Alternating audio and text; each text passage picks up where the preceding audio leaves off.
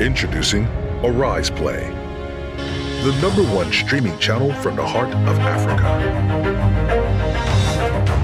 Celebrating Black talent and excellence in the world of entertainment.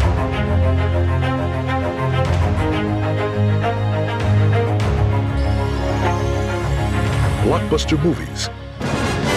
I make this look good. Popular TV series. Let the game begin.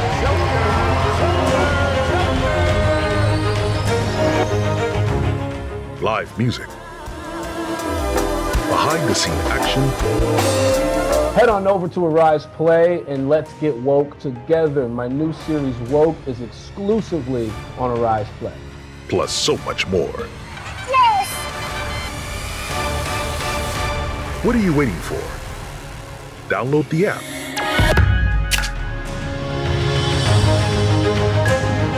Or visit the website today to subscribe. Join a new world of entertainment. Arise Play, beyond streaming.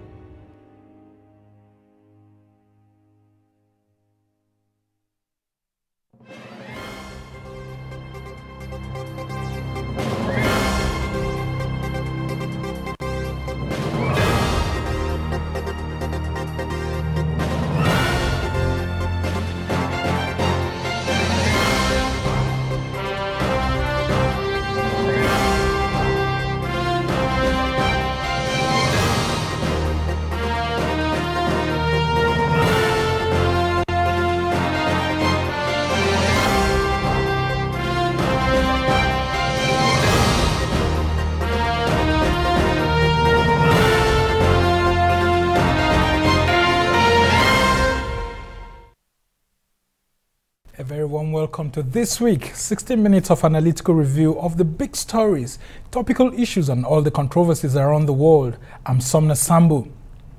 Our top stories.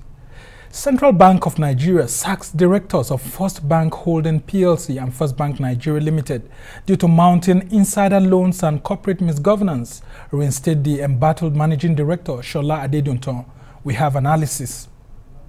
Nigerian Senate amends AMCON Act to allow for quicker disposal of assets of debtors.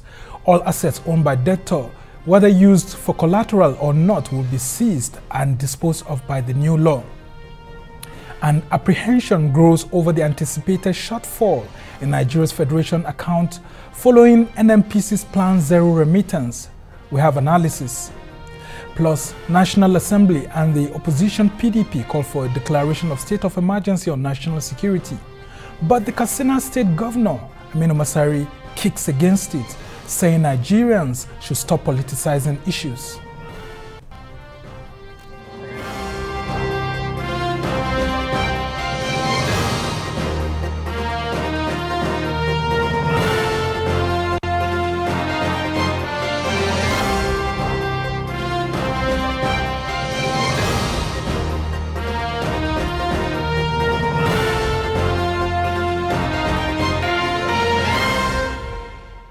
We begin with Nigeria's Apex Bank, the CBN, as it sacks directors of First Bank Holding PLC and First Bank Nigeria Limited. The governor of the Apex Bank, Godwin Emefiele, cites insider abuse, insider credit access, and breakdown of corporate governance as reasons behind the sack. The CBN governor, however, reinstated Shola Adedunton as the managing director of the interim board. The CBN had queried First Bank over the appointment of Gbenga Shobo as the new managing director without its approval. Let's listen. Of the Central Bank of Nigeria, in line with its powers conferred on it by the Banks and Other Financial Institutions Act 2020, has approved and hereby directs as follows. 1. Immediate removal of all the directors of First Bank of Nigeria Limited and First Bank of Nigeria Holdings PLC. 2. The appointment of the following persons as directors in First Bank of Nigeria Limited and First Bank of Nigeria Holdings PLC. For the Holdco, 1. Chairman will be Remi Babalola. 2. Dr. Fatade Abiodun Oluwole. 3. Kofo Dosekun. 4. Remi Lasaki. 5. Dr. Alimi Abdulrazak. 6. Alhaji Ahmed Mudibu. 7. Alhaji Khalifa Imam. 8. Mr. Peter Aliogu. 9. Uke Eke, Managing Director. For the bank, we will now have from today Chairman as Tunde Hassan Udukale. 2. Tokumbo Martins. 3. Uche Nwokedi. 4. Adekunle Shonola. 5. Isioma Ogodazi. 6. Ebenezer Olufowoshi. 7. Ishaya Elijah Dodo. 8. Dr. Shola Adedunton, Managing Director and Chief Executive Officer. 9. Gbenga Shobo, Deputy Managing Director. 10. Remi Oni, Executive Director, we understand, had just been appointed Chairman of PENCOM and has proceeded on terminal retirement or terminal leave. So we will expect that this board will fill this vacancy shortly. All right, CBN Governor there, Godwin Emefiele, talking about these new arrangements in the central bank, in the First Bank of Nigeria. And we'll just want to correct that very quickly, that Remi Babalola, who's the former Minister of State for Finance in Nigeria, is actually the chairman of the HoldCo, which is the holding company of the First Bank, while Shola Adedunton is actually the managing director of First Bank itself, and he's in all of these issues. Well, for analysis on why the Central Bank of Nigeria sacked the board of First Bank, I'm now being joined in the studio by Professor Uche Uwaleke, who's a financial economist and President, Association of Capital Markets Academics of Nigeria. He's also a former Commissioner for Finance in Imo State. And via Cisco WebEx, we have Associate Professor of Law, Sam Amadi, who's a Rise News analyst, joining us also. So I'll just start with you here, Prof. Amin. A lot of things unraveling in Nigeria's oldest bank. A lot of people were afraid during the week that it looks like Nigeria's financial system is porous. Why did the central bank have to wait till this time to, first of all, inform us that First Bank had been under regulatory forbearance for about 5 years? That's a lot of people are shocked with that revelation. Let's start from there. Well, you're right. Not a few think that the central bank is wielding the big stick, a little late. But the explanation one can, hold on to is the fact that the First Bank, as you know, is one of the systemically important banks we have in the country. A bank that has outstanding shares of over 35 billion, a bank that has a deposit base of over 31 million, a bank that has, if you look at the size of the deposits, themselves, over 4.2 trillion. Okay, in terms of shareholders' funds, we also hear figures in excess of 600 billion. Okay, and we also understand this is a bank that is doing businesses in over 800 business locations and has presence in 12 countries. So it is an important, a bank. It's one of the leading banks in the country, and as such, issues concerning the bank, of course, must be taken, very carefully. So that's the way I figure it. But overall, the central bank, took the right step in the actions that it has taken. According to the central bank governor, the bank has been under watch since 2016. That the bank was operating fairly okay up until that 2016, when the central bank through its target examination, noticed that key prudential requirements were already, being breached. That's talking about the capital adequacy ratio, the CAR. The CAR is the ratio of a bank's capital, to its risk assets, risk-weighted assets, which are, the loans. The other prudential requirement is also non-performing loans. As a matter of fact, yes, non-performing loans as of 2016 was as high as 24%. Of course, today is in the region of 7%. As we're talking about, First Bank. So the central bank said at that time it had to remove the MD. Brought in Shola, and also granted the bank forbearance, allowing it opportunity to, work out its, non-performing loans. In addition, it also allowed the, the insider loan the opportunity to restructure. Okay, let's just hear the views of Sam Amadi on this issue.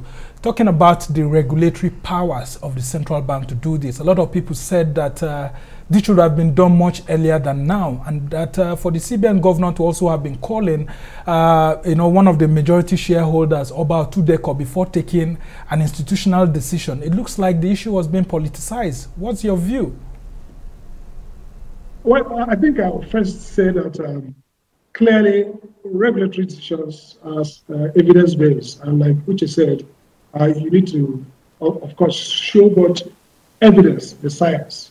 The investigations reveal a risk that perhaps are above the threshold of what the central bank would allow as prudential. Again, after that, you need to also be rational in the sense of adjudging several factors, whether it's timely, what will be the impact, intended consequence. So the delay, as some would say, might not be because of deference to authorities. It might be because of judgment. A regulator does two things. You assemble the science, you apply the logic, then you make a judgment call as to both the legality, reasonableness, rationality, and of course, the cost-benefit analysis of impact assessment. So I think that's underlined. But again, the issue around calling major shareholder, as the case might be, goes with the level of independence of regulators in the country, in many sectors. Essentially, the central bank need not, because that call could lead to some degree of, let's say, influence peddling. So I think it's an aspect of the central bank governor. It has to be a prudential guide. It has to be science-based investigation. Once the facts make sense, and once the risk to avoid is as crystallized or about to, the central bank need to act. So there will need for deference. But again, if you look at the Nigerian economy, lack of independence is clear with regulators. The political economy is that of if you like influence peddling. Oftentimes, regulators themselves, the way they're appointed, the way they manage their process, and the expectations of those who are appointed, and even themselves, sometimes they feel that they need to respect certain very important interests. So I think that if the central bank, if the government made that call at the heat or at the time of taking a critical decision that has impact on rights and liabilities in the industry, in fact, that could even affect third parties, customers, customers of the bank, shareholders, and the general public, then that's the wrong thing to do. But primarily, what's expected is that they shouldn't precipitate, like Uche said. You don't just, it's possible that this should have happened long ago, but then the regulator has to apply the science to the logic and to the facts, and also make a judgment as to. We'll have to go on a short break now, and when we come back, I would actually want to find out from you if any law has been breached here, and if there is a law that has been breached, what will happen to the former chairman of First Bank and other persons who may likely be indicted. Well, it's time for a short break. There's more when we return. Stay with us.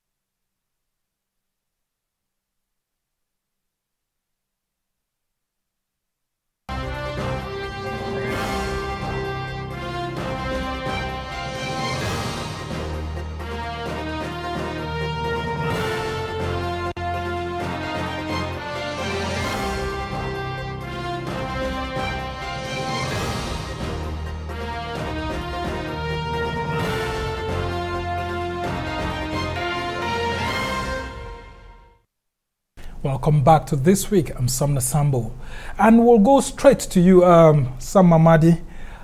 In this issue, there were allegations of, a lot of non-performing loans, and most of these loans were due to insider loans being taken by some of the board members, those who had access to the board and all of that. And one of the critical person that was being talked about is Awosika Otudeko and his company.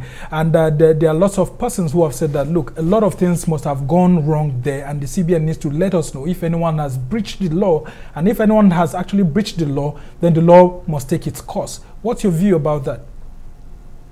Well, clearly, under the BOFIT and the CBN Act as well, the central bank has plenty of powers. One of them also includes the power to sack, suspend officials, the power to take action against banks and individuals who default. And what it is they could do could be in the case of Otudeko, any official, if there are conflict of interest issues and breach of clear regulation or breach of ethical standards in managing the bank or chairing the board, the central bank can as well also place them in long-term ban. They could ban them from holding any position, honorary or executive, in the banking sector.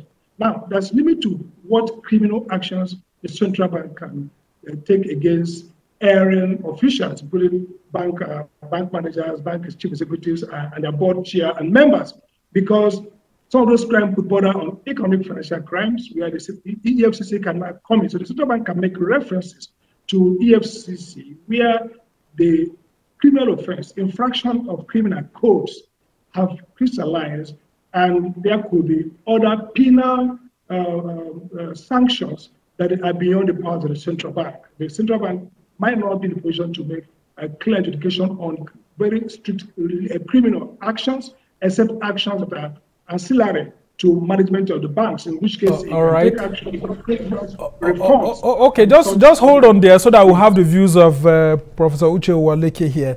What's your view? Do you think there was any breach, and what should be the next actions if there is established breach in the operations of First Bank? Yeah, thank you. Let me start by saying that if you look at the history of bank failures in Nigeria, you will see that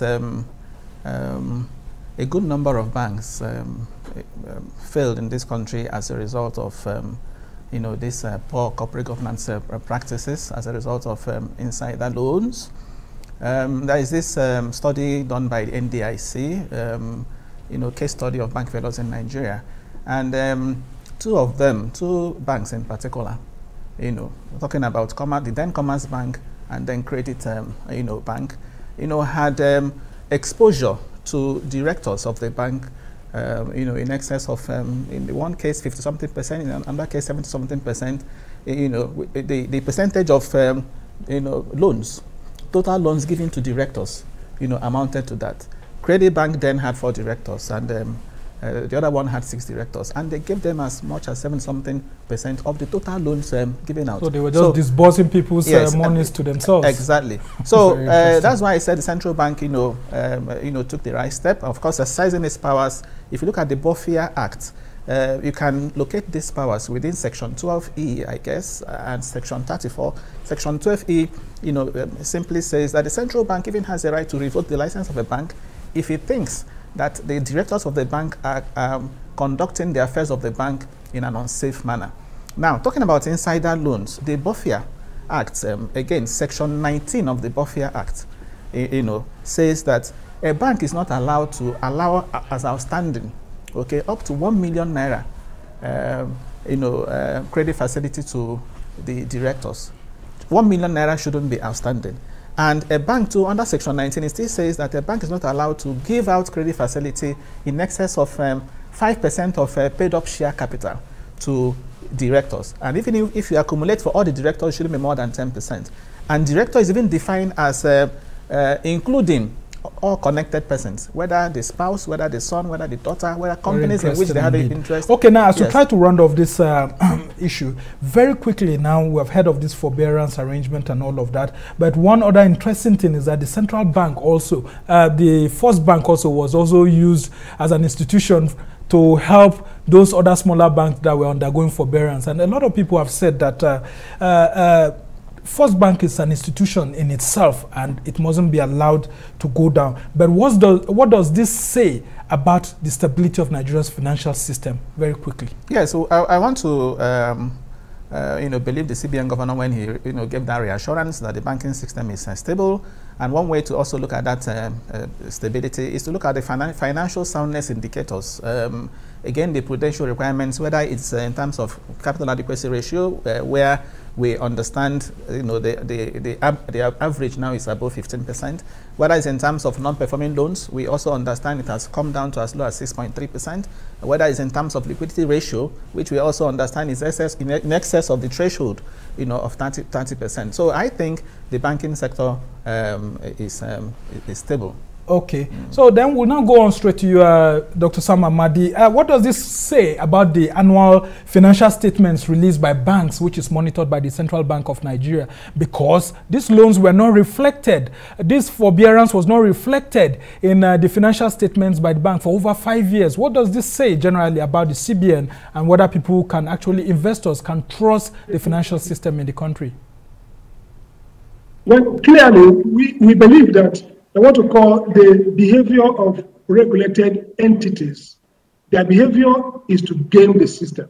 And so even the US, you see that it takes corporate competitors to point out loopholes in the filings of companies. So you expect that the CBN should always expect that the filings that companies provide based on statutory requirements are often either laundered, there are a lot of misrepresentations and underrepresentation. And so that's the work of regulators, to do snap audits occasionally, to look at the books often, and to second guess, oftentimes run these filings with their competitors who normally have incentive to expose their competitors in order to gain market power or at least have a competitive advantage. So I think that this tells us a story that we should always think that companies are going to do their best to either openly game or cheat or underrepresent or underreport. And so the regulator must be stronger, both in terms of competence, in terms of capacity to get information, and in terms of its ethical, makeup, so that it can always second guess, find out, and punish.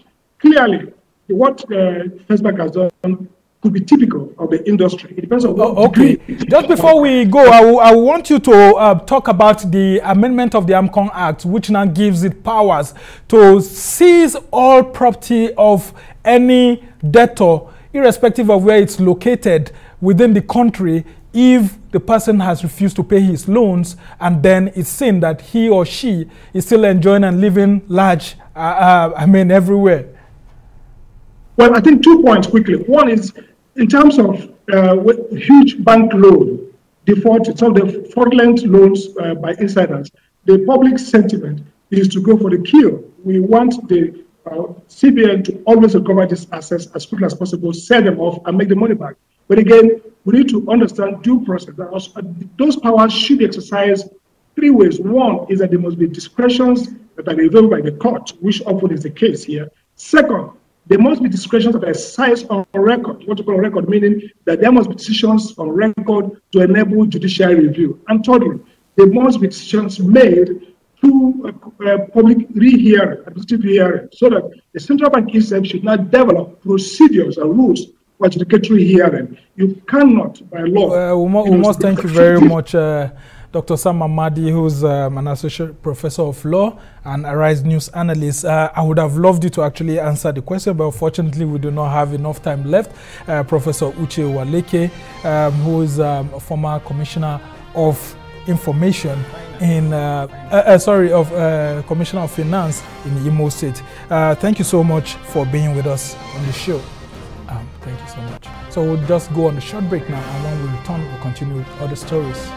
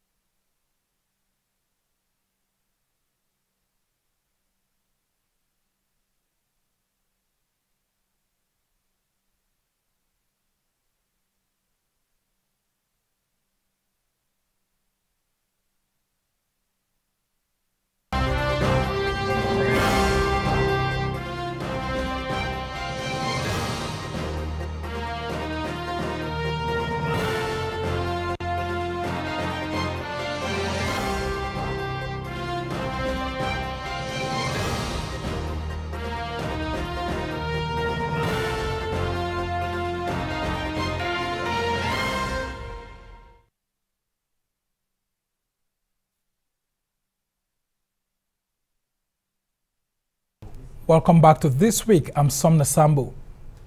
Tough times ahead as the 3 tiers of government, federal, states and local governments may get fewer funds from the Federation account in the month of May, as the Nigerian National Petroleum Corporation will be making a huge deduction for the payment of subsidies on petrol. In a letter by the NNPC to the Accountant General of the Federation, Ahmed Idris, the corporation says it posted a value shortfall of almost 112 billion naira in February 2021, which will ultimately impact on its ability to contribute to the joint account shared by the federal, state and local governments. The NNPC has served a notice that it will not be able to remit any funds to the Federation account in April for distribution in May.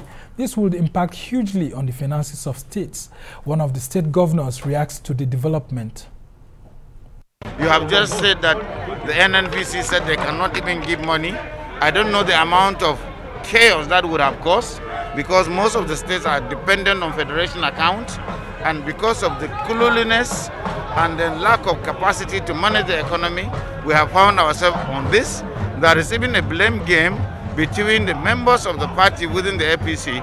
So I think we are not going to be arrogant. We knew the mistake we committed before, and we are taking steps, or we have taken steps to correct them. We are presenting Nigerians a better framework, a better platform for them to really actualize their aspirations.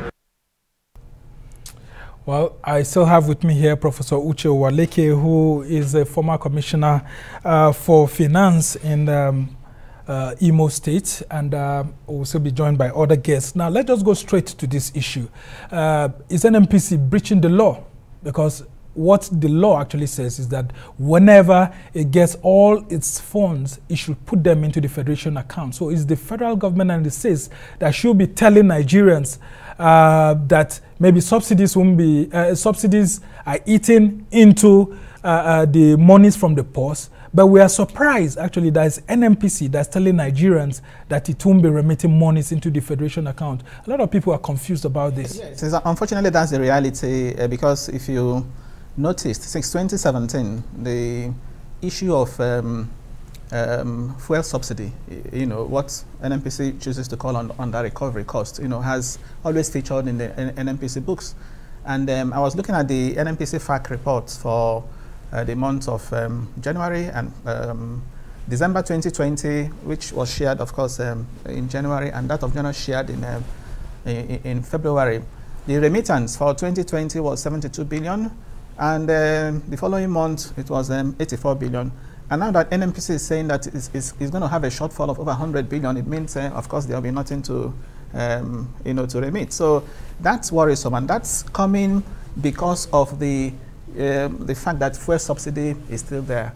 We hear it has now risen to as much as 76 naira, you know, per liter, you know, the subsidy on fuel, which speaks to the need, you know, to really address this issue, because if we don't address it, the problem will, you know, continue. Yeah, that's why a lot of people are actually saying that NNPC as an institution is supposed to collect revenues and remit into the Federation account. So if there's a challenge, it should be that it's the 3 tiers of government that will sit back and say, okay, this is the issue here and there, not an agency of just the federal government talking to the entire federation and saying this is the issue. So in this instance now, what do we also expect the states to do, since NNPC is the largest contributor to the FAC account? Yes. No, of course, the other major contributors are FIRS and Customs, and then to a very small degree, the Ministry of Solid Minerals. These are the 4 major sources. But I think in this process, the states, the subnationals will be carried along, because if you look at FAC is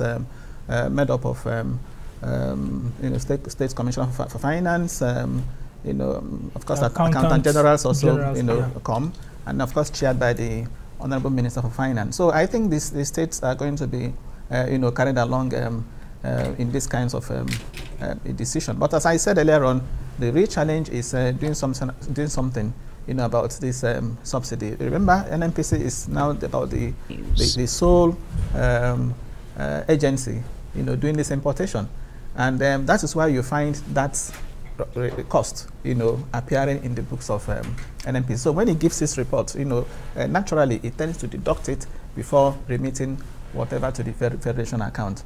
But you're right. You're right. It's a federation account is something that belongs to the 3 tiers of government, and the states and subnationals, must be carried along in whatever decisions that the NNPC okay, joining us right now is Jibrin Babandache, who is a journalist and an editor with Blueprint Newspapers. Yes. And you have also been in the States as the Chief Press Secretary to a governor. When you hear things like this, how does it present the states before their people? Because a lot of states will be unable to pay salaries for May, for June. What will this portend for, governance in those states? It portends a huge danger, not just for, and when you look at this, sometimes we tend to look at just a few states. But what I tell people is that even the states that are considered as oil producing states, when you remove the oil economy, what are those states producing? What are they bringing to the table? I think that there are 2 important lessons from this. One, even in the angle of security, a country like Nigeria, in quest of national power, should not be dependent on any country in terms of fuel. That is one. But if we also want to be taken serious as a nation, for instance, the issue of oil fuel subsidy has been going on for the last 20 years. For instance, heard the government say that so what is it?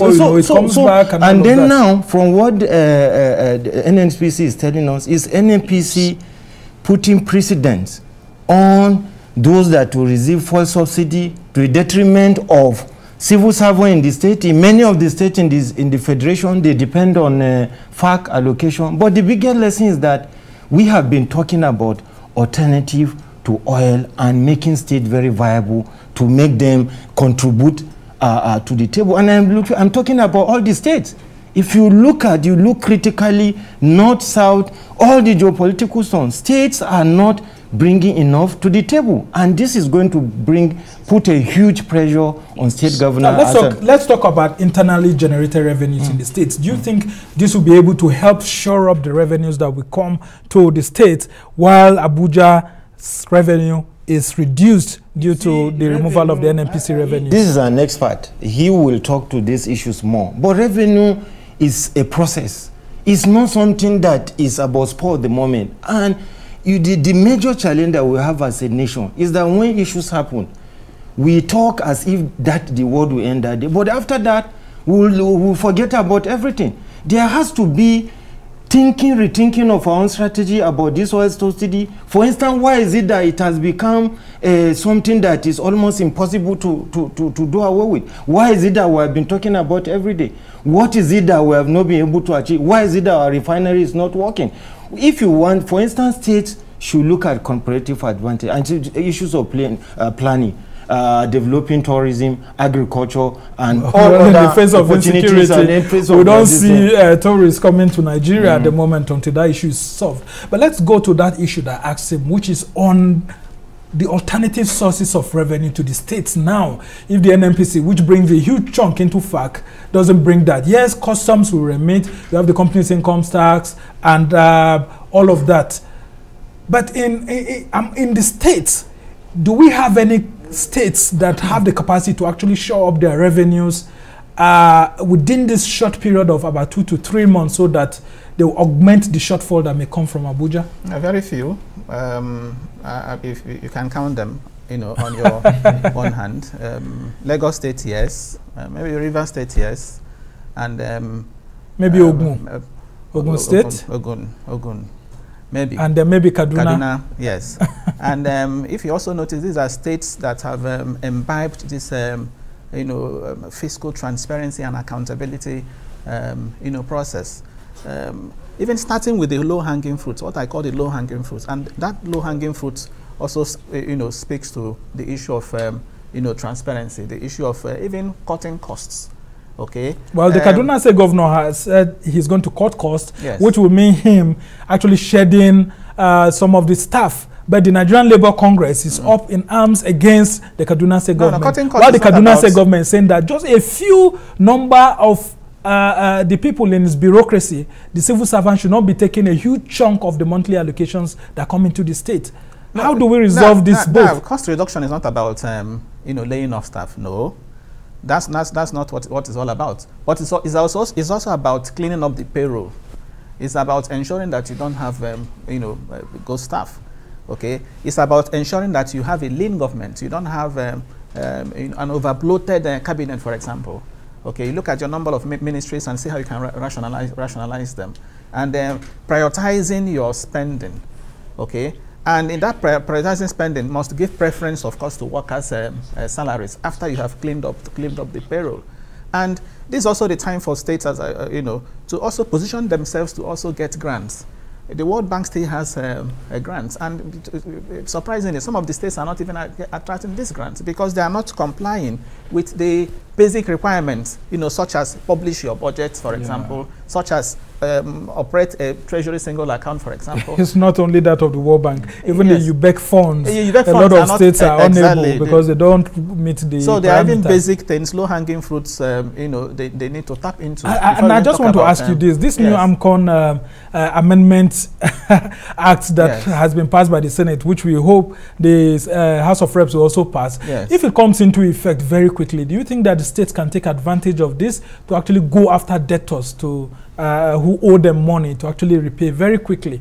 Yes, seize their assets and all of that, just like the law says. Yes, that is if AMCOM also has such powers, okay? Because AMCOM is to recover the federal debt. No, loans owed to banks, because these loans are owed principally to the Central Bank of Nigeria. But you have made a point, and that also speaks to expanding the business model of AMCOM. Because there are lots of companies that are owing taxes to state governments and then individuals too, and they haven't paid for years. I was in South Korea 2 years ago to also look at the asset resolution mechanisms in South Korea, and I went to the city of Busan. Busan is where they have the Korean asset management company, the CAMCO. Okay, and we took lectures there, and part of what they said is that AMCOM is not just there to resolve bad loans. That AMCOM also helps the government also recover overdue taxes. AMCOM in South Korea, for example, helps the government to sell, seize the properties. So it goes beyond just recovering loans. So, and of course, if their scope is expanded, states, of course, state governments would no doubt. Okay, just before we go on break, I just want you to tell me how a lot of these governors will be sleeping. I mean, for 2 months, if you're not going to be having a lot of revenues come from Abuja, do you think some of them will run away from their states and come permanently to Abuja? My other brother here, who was also a commissioner in the state, that governors cannot sleep. With this announcement, no governor, 36 states, or except a few states that he has mentioned, no governor, because quite a number of states, very many number of states in Nigeria are civil service states. Yes. The civil service state, they depend solely on this thing. And like I mentioned earlier, the issue of internal generating revenue, it's a process. It's not something that you get today because there is no fact, and then tomorrow you think your revenue will show. No. You have to also look at the comparative advantages of your own state, which will require sometimes even 3 years to be able to. All right. The best way to empower states to show up their IGR is to devolve powers to states.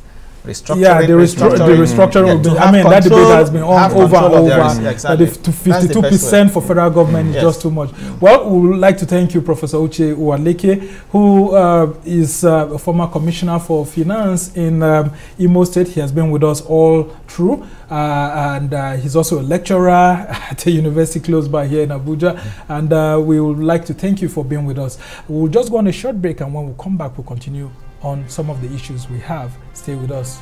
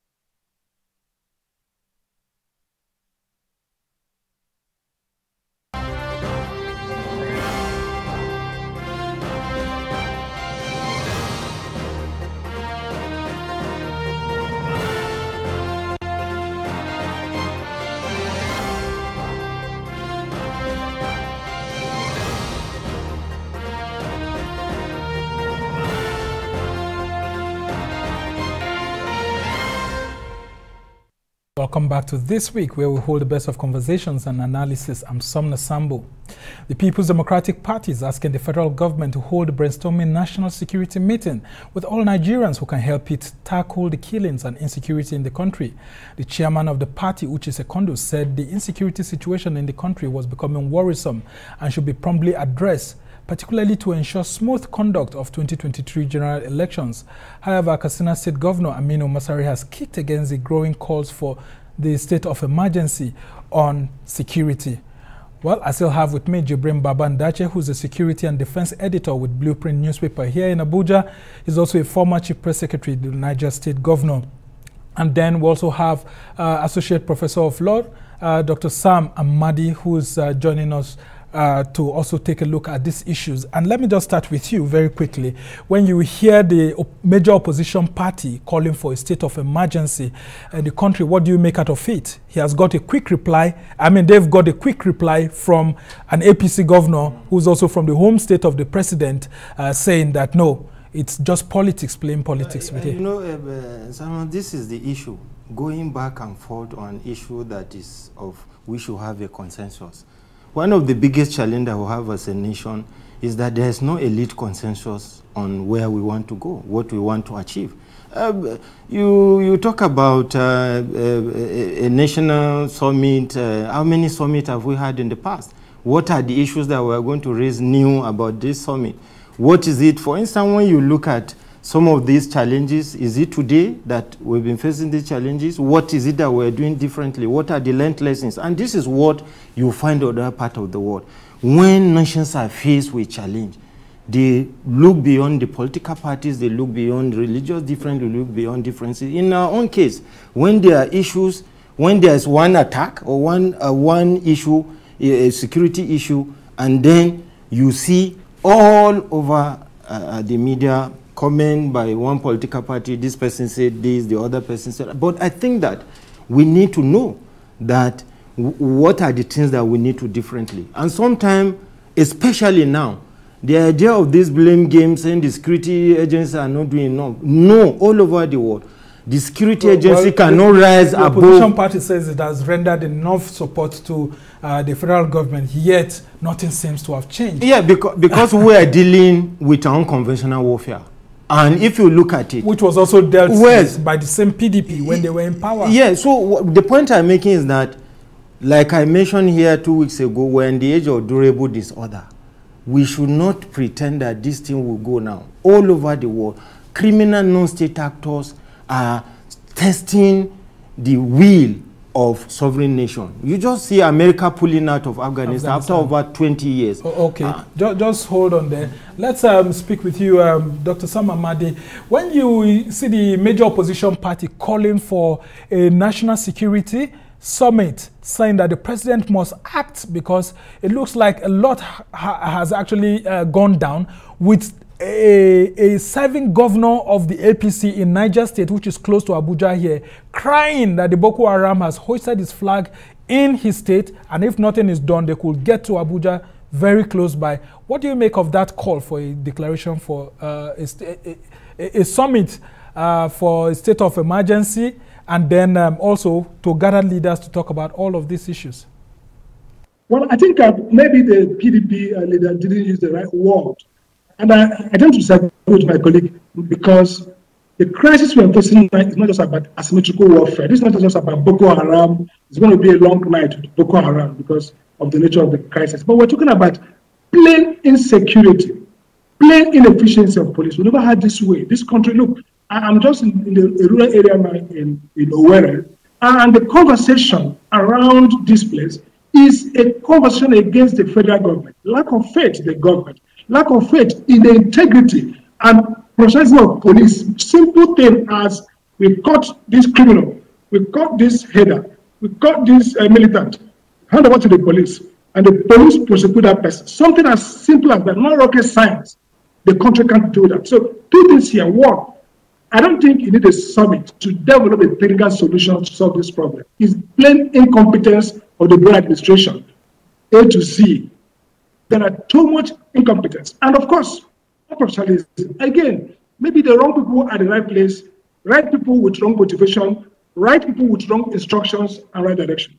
The second issue, which I think the PDP is talking about, is the issue of recreating what my colleague called elite consensus, recreating faith in the Nigerian state.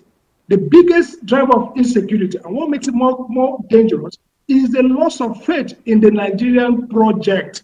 That's what the presidency doesn't understand. I was a keynote speaker in NBA conference in Owerri yesterday, and I was talking about security using the US Supreme Court examples and jurisdictions and jurisprudence to show what should be done with the structure. When I finished, Senior Advocate of Nigeria, a professor of law, said, "Sam, you are pulling punches.